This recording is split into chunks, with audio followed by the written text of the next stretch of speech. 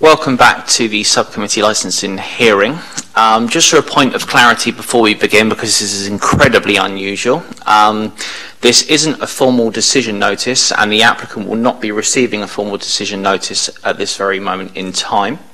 We have during the recess taken guidance from the city solicitor and we have consulted with him on a few points.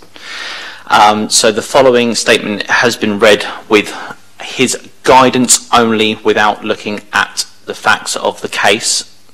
So things could be subject to slightly alter or change given circumstances. So this at this stage in time is purely speculative. However, the legal team of Portsmouth Council will welcome a decision notice this week, and Mr. Walsgrove, you will get that supplied to you and all relevant authorities in the next couple of days. Okay, so this is only at this moment in time a speculative decision. We're just giving you an indication of what we plan to do in the decision notice. So we've made a decision that we will be granting the licence. However, there'll be a few restrictions. To promote the licence and objectives, we plan to make the following decision.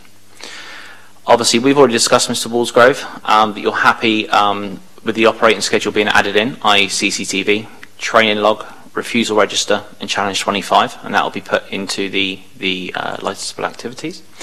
In relation to the timings of the permitted licensing activities, we have decided to maintain the licensing activities that are consistent with the local area.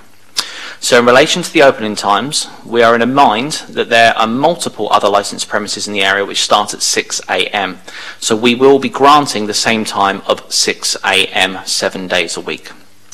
In relation to the closing time, as stated before, we aim to maintain consistency with the other local licensed premises within the area, and in relation to be in parallel with the public house within the local vicinity. So we plan to approve the sale of alcohol of midnight as requested on Friday and Saturday. However, on Sunday to Thursday, we plan to restrict the sale of alcohol to 11 PM, which remains directly in line with other local licensable activities and the public house. So that is our planned decision. Needless to say, Mr. Walsgrove, you'll get a full, proper decision notice once we've discussed it as a committee with the legal advisors in full. So please don't take this as gospel truth at this stage, but you will receive this hopefully within 72 hours, we've been advised. Okay, sir? Thank you for everybody's time today. Thank you very much.